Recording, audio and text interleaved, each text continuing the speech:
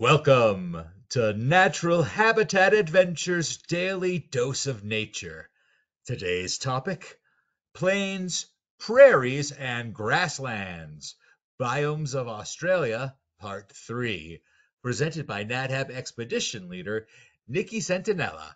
I'm your host, Rob Mess. Thank you for joining us here today. Take it away, Nikki. Thank you, Rob. Hello, everyone. I hope you're all doing well today. I'm continuing my Biomes of Australia series. So we've touched on some of our alpine environments, and we also started with our different types of rainforests in Australia. But today I wanted to talk about grasslands. And grasslands they go by many, many names.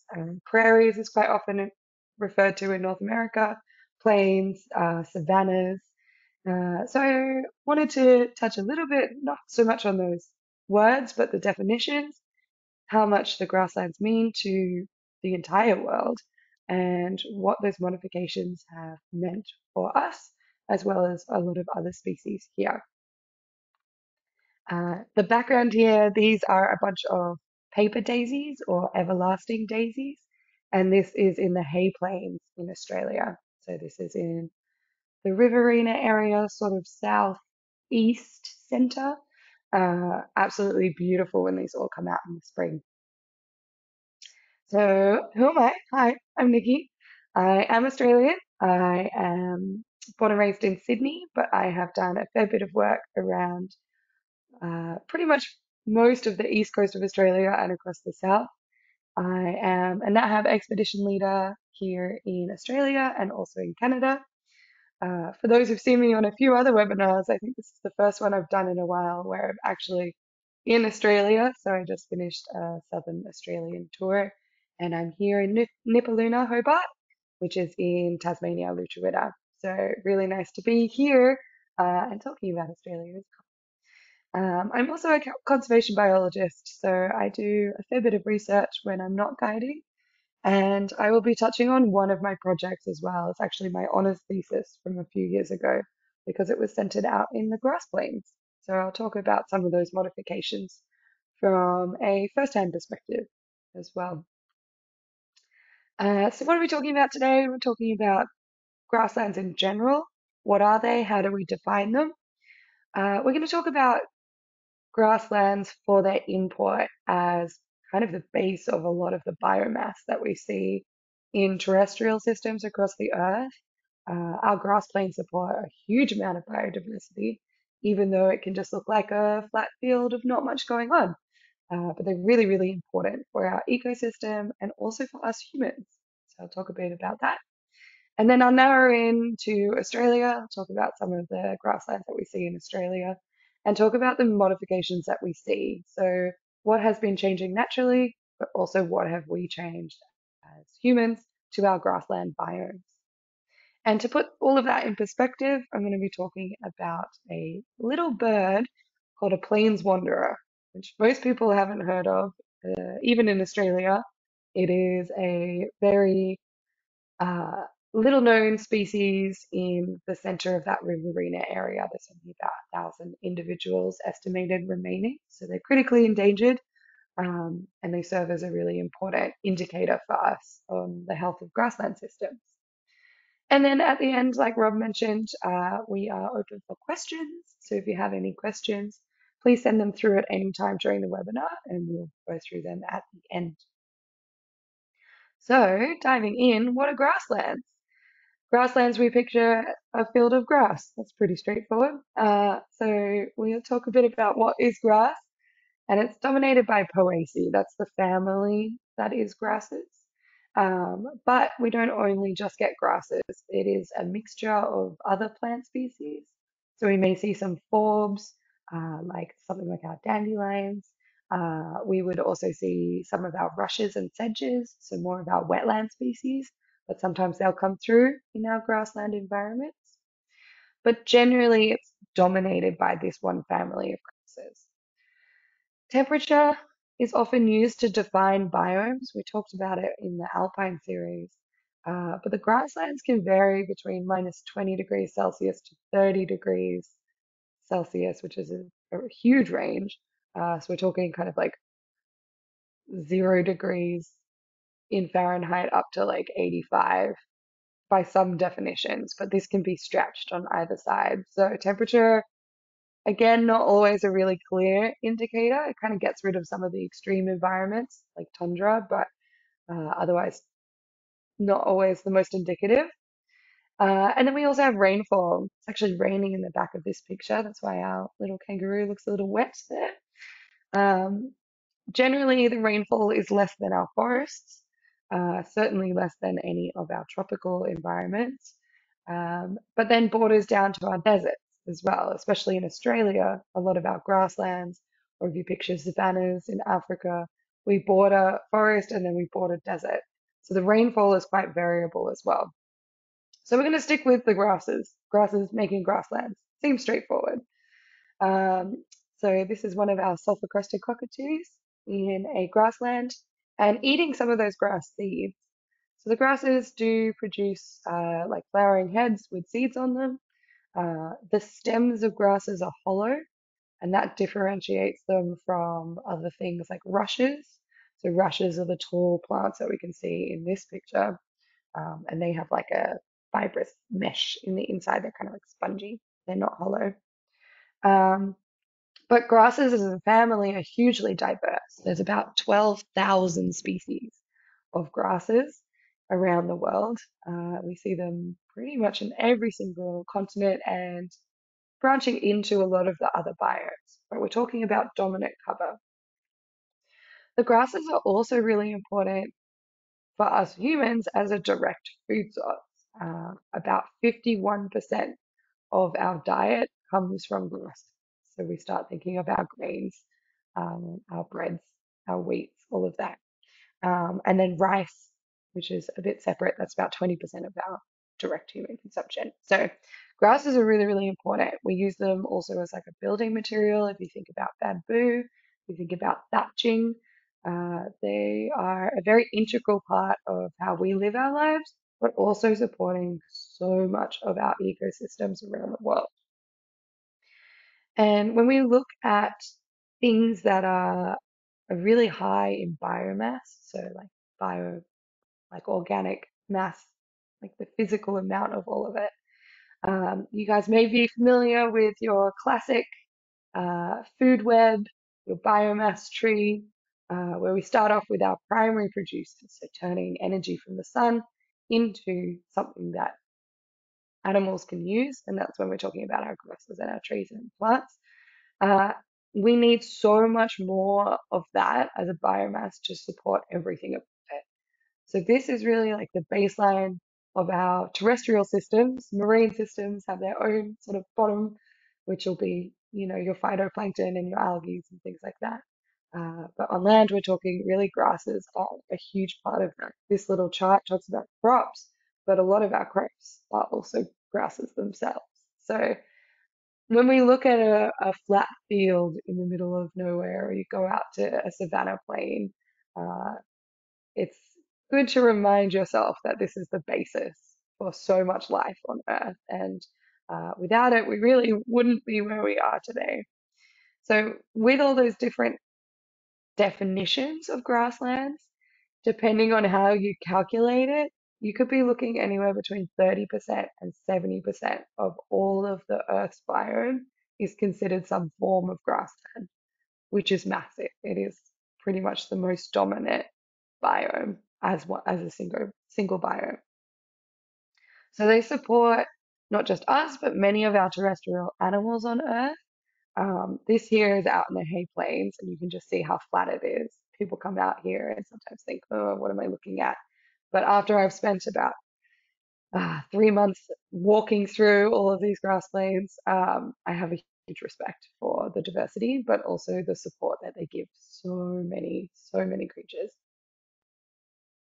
We think about our savannas over in Africa. You can think about your prairies in North America as well, supporting bison, supporting for us the red kangaroos, our largest terrestrial mammal, and really just getting most of their sustenance from grasses.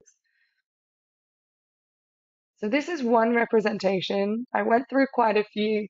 Um, it does vary again on definition, but this gives you a little bit of an idea of how abundant grasses are around the world. And these are just grass plains, so grasses will exist in all the other biomes as well. Um, but this is dominated by our grasses, and it is an impressive map, really. It's covering quite a lot of the world. When we look narrowing down into Australia, depending on how it's defined, sometimes it does just like a lot of the maps will represent just small areas where we have the classic plains, we have that classic prairie. But we have a lot of our ecosystems in Australia that are primarily grasses. Um, so this map kind of shows the different kind of grasses that exist also with some trees and also with some shrubs. But you'll see it includes our entire center, which is often our arid or semi-arid desert region.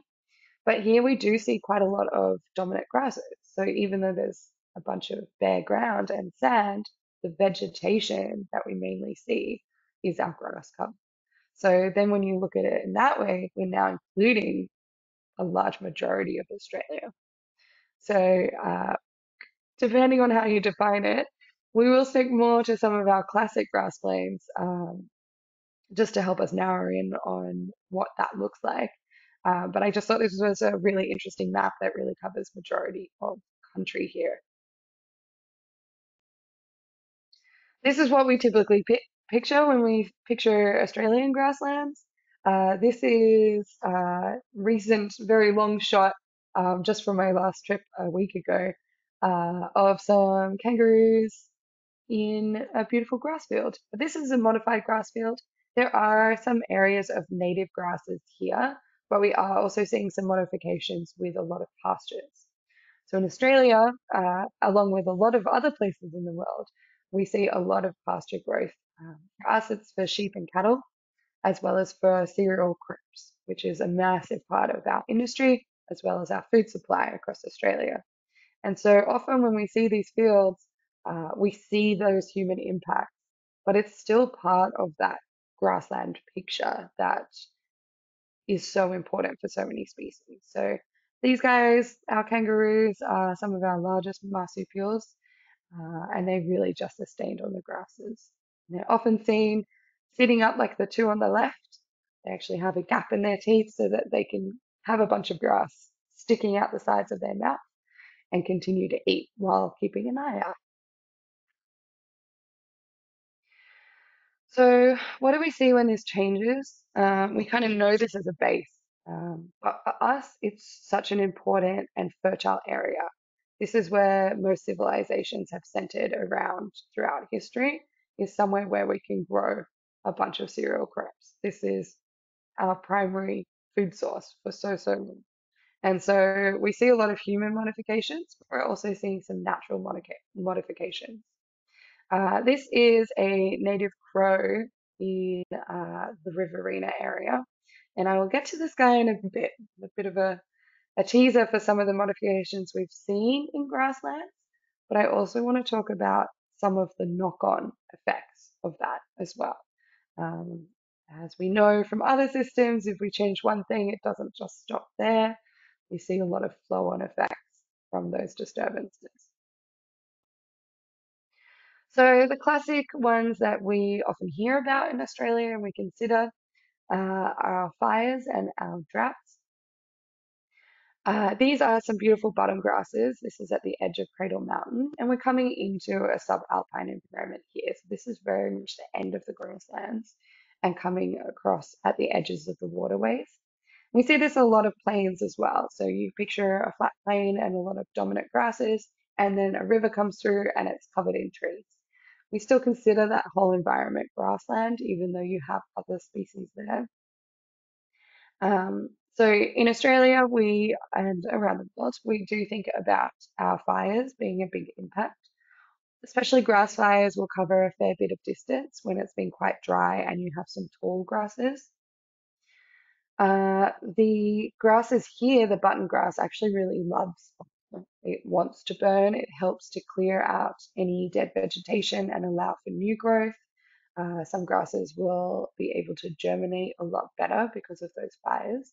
So we do need fire as part of our landscape in Australia, but not to the extent that we've been seeing. And we've been seeing that increase and exacerbate as we move through a lot of our changes that I'll get to. And similarly with droughts, in Australia, we often have a boom bust cycle where we don't have seasons per se that are as strong as they are in other parts of the world. We often have these multi-year cycles where we'll go through periods of drought and then we'll go through periods of flooding. This is quite normal for Australia if we look at climate history, and we need these periods to shift, especially floods. Thinking of inundating, you think of the Nile, the way that you flood all the banks, you bring all this sediment in, and that helps to rejuvenate the soil and allow for more healthy grasslands. Um, but our droughts are getting longer and more severe, and our floods are getting more severe as well. So after a while, if we're not getting any rains, we're starting to lose diversity. Some of the fires as well is a human modification. And so obviously you can think of accidental fires, but we also look at fires in Australia as a way of hunting. So First Nation peoples of Australia can use fire quite purposefully to clear out areas to make sure that there is adequate grasses. So here in the button grass moorlands, uh, the wallabies and paddy melons that come to this area prefer the button grass over the hardy shrubs. And so by burning and encouraging that button grass to grow and spread, then we're going to see more wallabies and then we're going to see more kangaroos and food. And so by modifying that landscape, we get more yield as well for our food. So there is this back and forth, and we've taken that a lot further when we look at human modifications. We think of grazing is a big one. So this is a sheep property in Kangaroo Island, and we see huge sheep properties across Australia, as well as cattle. This is a massive, massive disturbance when we think of grass plains in Australia. It's a huge difference when we think of all of the crops around the world and all of the grazing areas around the world. But we've seen some extra exacerbated effects in Australia specifically. We never had hooved animals in Australia. We never had ungulates. We didn't have sheep or cows or camels or horses. We never had any deer or deer-like species. And so when settlers first came over to Australia, we saw a lot of pioneering and taking over of land in the early 1800s. And with that, sheep were brought over, cattle were brought over. And the sheep are often left to go and graze ahead of the people. And so you would have a wave of stock moving ahead, and then you would have your people following behind. And so by the time people started looking at some of these environments, they were already modified by the sheep they'd let ahead of them. So in Australia, we have actually quite soft, loamy soils, and all of our native marsupials and our grass lovers will have soft feet. By having hooves, you're now compacting that soil, you're pushing that down, and you're minimizing the amount of water that can penetrate into that soil. So now we don't have as much water retention on our soil, and that's going to affect what grows there. The other big difference, and I alluded to it briefly before, but our kangaroos, they'll take a bit of that grass, it'll stick out of their mouth, and they continue eating. They have small, sharp teeth at the front, they're modified in sizes, and they rip the top of the grass off, and they maintain the base of the plant. The base of the plant stays intact, and that means that it can regrow. What we see with our sheep and our cattle is they eat the plant all the way down to nothing. So now this plant can't regrow in the way that it's used to. We see this when we have to resow fields, we have to grow additional stock for our feedstock for our animals, and give them supplement hay and cereal crops. We're growing whole fields just to feed our sheep and cattle in Australia when our kangaroos wouldn't have done that. they would have been able to maintain the grass cover. So it's a very different system when we introduce that to an Australian landscape. We also think about cereal cropping and we think about our pyramid again. We need to create so much of those crops in order to sustain us. 51% of our food production, right? And so that takes up huge amounts of land. And I think, me personally, the inconspicuous look of our grasslands means that they've been overlooked in some regards as well in terms of our conservation value. So if we look at our grasslands around the world, this is the poorest conserved biome in the world. It doesn't get the same draw conservation value that something like our beautiful tropical rainforest might receive or our delicate alpine environments. But as we're learning, right, this is such an important biome and we need to maintain our native grasslands as well. So if we look at the Riverina area in New South Wales, that's the Hay Plains. This is the area you'll be seeing most of my pictures from here on out are from the Hay Plains. Only about 3% of the biome is on conserved land. So whether there's a couple of national parks and there's a couple of small reserves, it really is mainly food bowl production and like this sheep and cereal cooking. This is out on the hay plains, and this is what it looks like when we've had a dry season and we've had stock on it that have overgrazed. And as you can see, it is completely denuded. So the soil is firm, the plants have been eaten down to basically nothing. And so now we have this hot red soil that's also going to attract more heat, and it's going to be really hard for anything to recover from this. So it needs a really, really good rain to hopefully start to sprout to help support other plants to come up next to it. So when we overgraze, the recovery is even longer. And so we have conversations with uh, landholders about resting your fields, making sure you rest your paddocks so that they can come back to a healthy level and not overgrazing in the first place. You just graze a little bit and move to another field. It means that the recovery is going to be quicker and it's going to be more supportive of native wildlife as well. So to put some of this in context, there's a lot of different ideas going around, especially in my area in the Hay Plains. So I wanted to bring this in with a specific case study to talk about human level impacts and how that cascades and impacts our natural environment. And so this is a plains wanderer. They're very cute. They're very dorky in my view, in the best way. I love a dorky bird. They've got beautiful long yellow legs and bright yellow eye. This is actually the female. So the female have this beautiful kind of rough and this rufous color neck banding. And they're more patterned than the males. They are a wader, so they're a wading species, but they're an inland wader. They actually don't see the water, they don't see the ocean, they also don't spend a lot of time around lakes and rivers. Their primary habitat is the native grass plains in the Riverina area.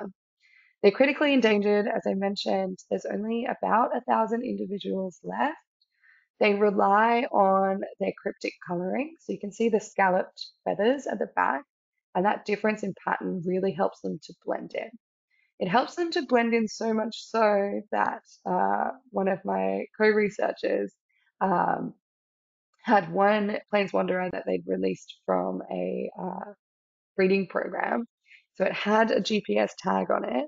They had about 5 researchers with a GPS location trying to look for this single bird, and it took them over an hour within a small radius that they knew it was in, and they only saw it because of the purple tag of the GPS. So without that, it would have been really, really difficult to see. This photo was taken by Dave Parker, who does a lot of amazing work with the Saving Our Species program in New South Wales, and he works primarily with the Plains Wanderer. And so he goes out spotlighting, and this is his photo from that, where we drive very slowly at 5 kilometers per hour, basically a walking pace, and we drive around at night. The Plains Wanderers will be sleeping, and when they hear the cars, they stand up like this and just have a look at you. And that's the only way that we can really spot them is at night when they just stand up out of their bed. Otherwise, during the day, if you're walking around, they're going to be wandering.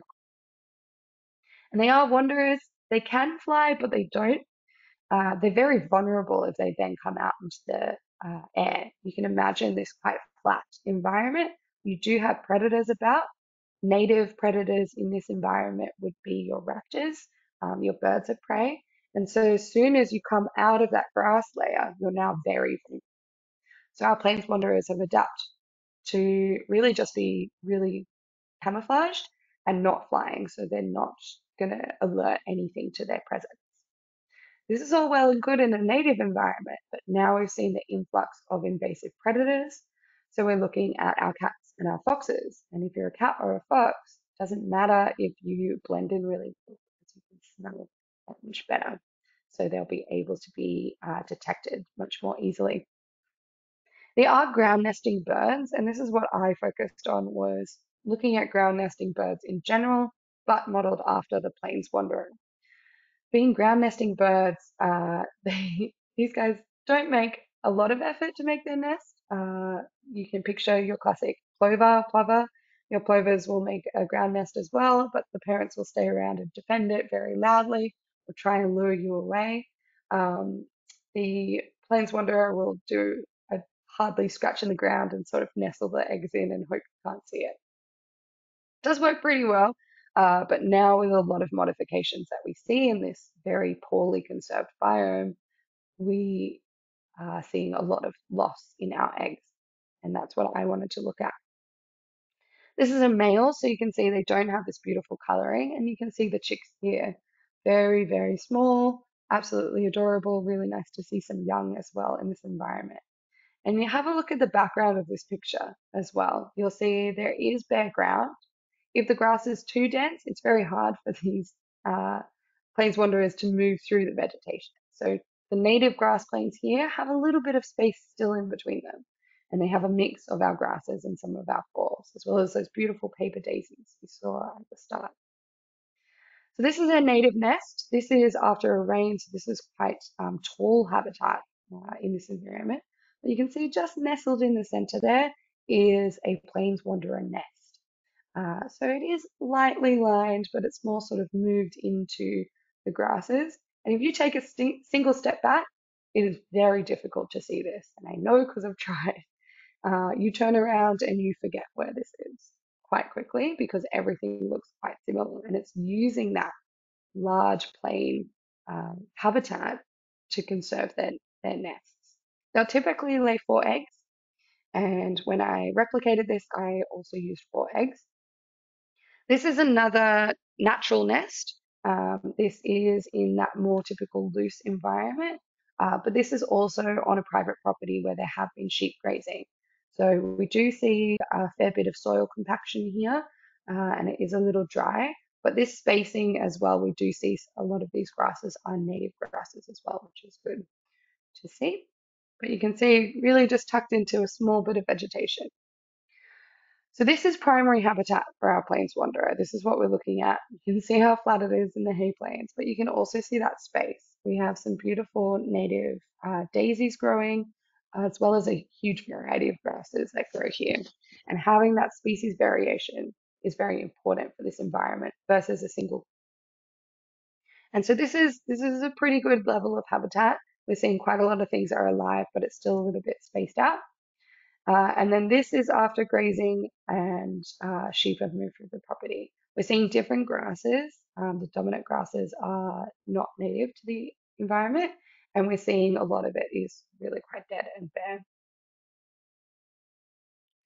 And so what I did is I went out to see what was happening to these nests. What are the impacts that we've had by grazing on these properties that then make these species or any ground nesting species vulnerable to predation? So I made artificial nests, and you can see one up close on the left. So I have 2 quail eggs, and they're a food incentive to act like a regular nest.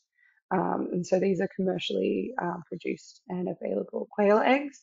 And then the other 2 are plasticine. Plasticine we collect after, so we're not leaving that in the environment. But the plasticine is important because it doesn't dry out like a clay. And we use that plasticine to recognize the bite impressions on that egg.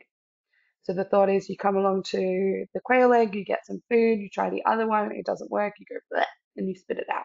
And then we can see who's getting it.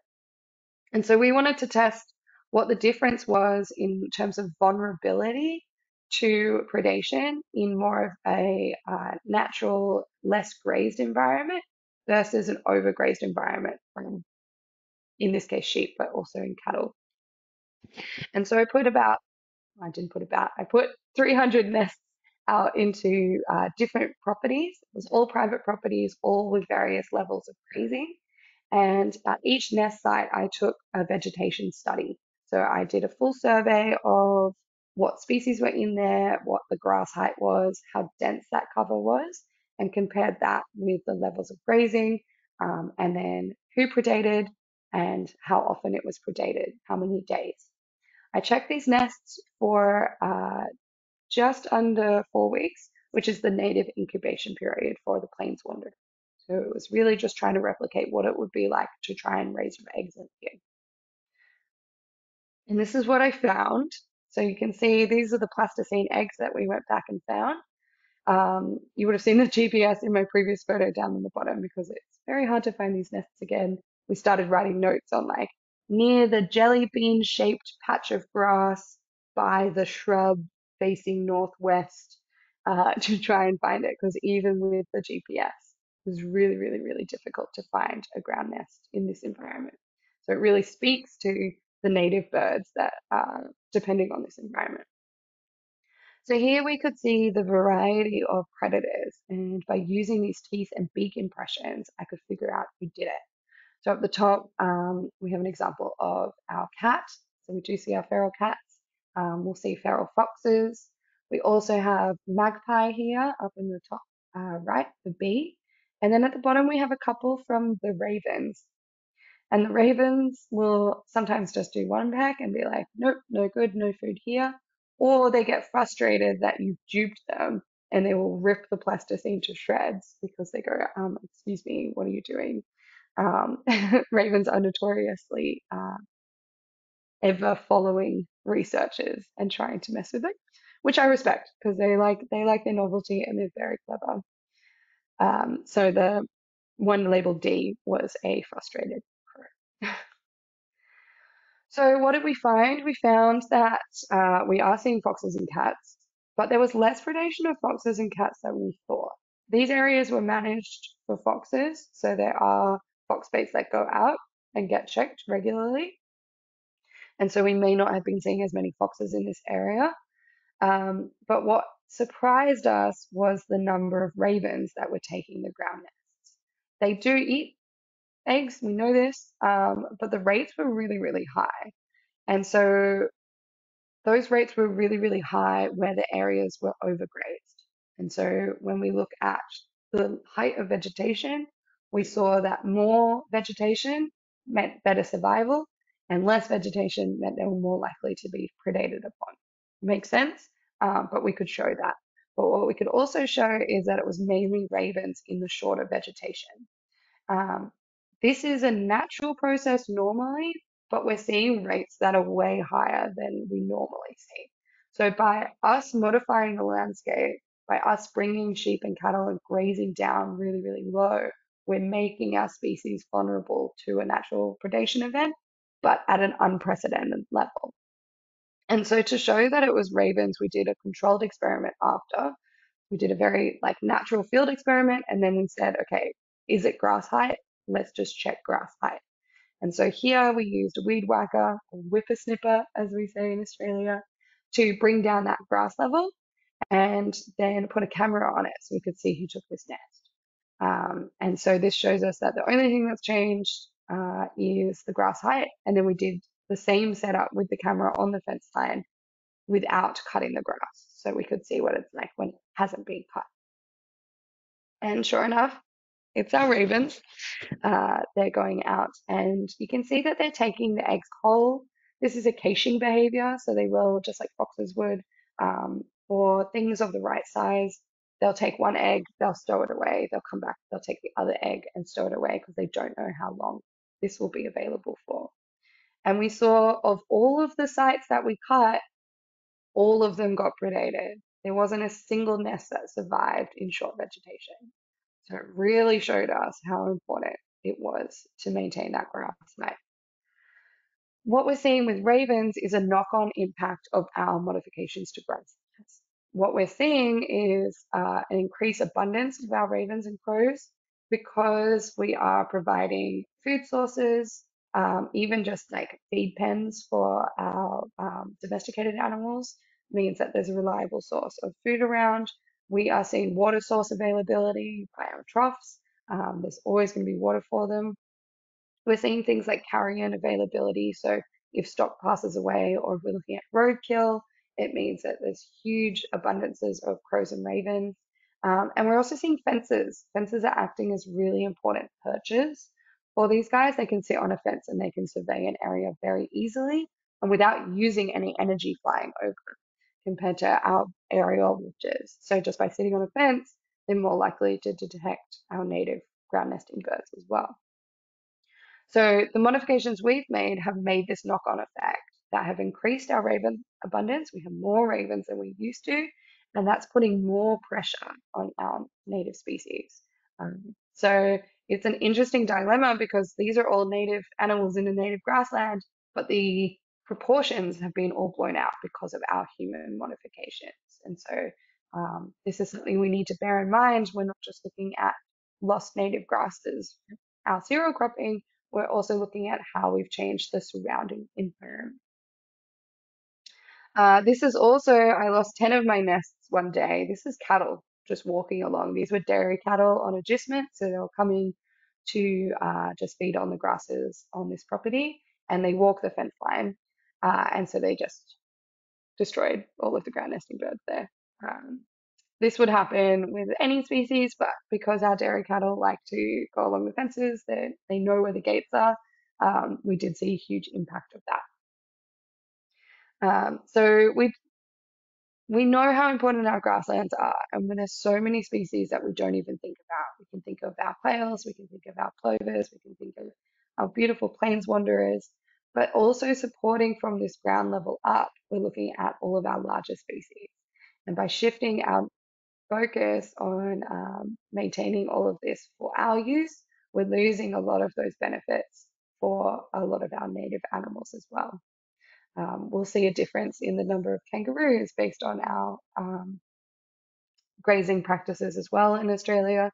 And I'd love to do a presentation later talking about the dingo fence, because that's another one of my projects where we look at where we have dingoes and no dingoes and the amount of kangaroos and rabbits we have on one side versus the other, and how that has affected our grassland is another huge case study that I will get into at a future time. So when we look out on these grasslands, we need to consider what's natural, what's not natural, but also maintaining what may look like nothing is a very, very important part of that landscape. And if we can support it, we can see some beautiful things come through, like fields of paper daisies. We can support a lot of our native species, which we depend on for diversity, for security, and obviously for the huge conservation value that they give us. So I hope that when you head out into your next grasslands, even your field or your meadow in your backyards, have a look at how many species are dependent on it, not just from our plants, but also all of our insects, the birds that come and feed, and then the larger animals that are depending on those species as well.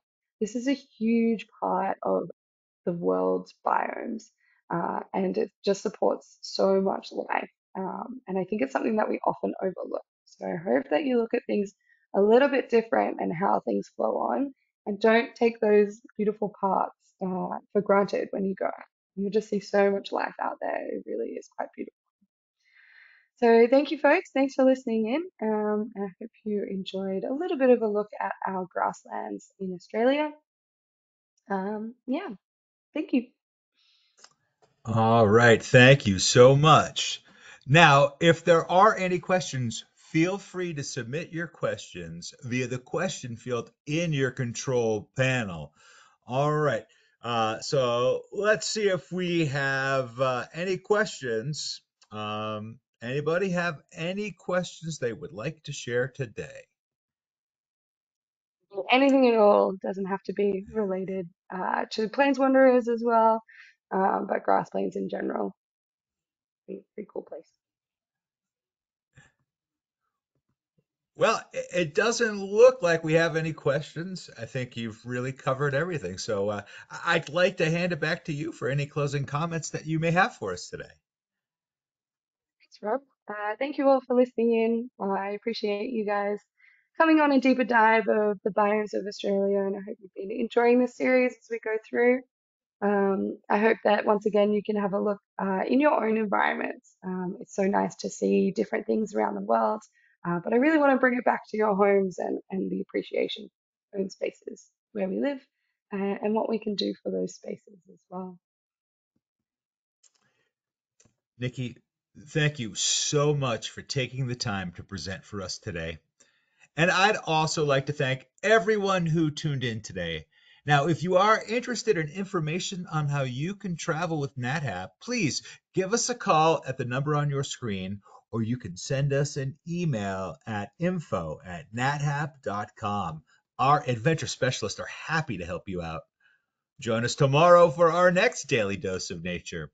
You can check out this week's lineup, including our registration links, on our website at nathab.com/webinars. We did record today's presentation, and we will have the replay available on our website soon.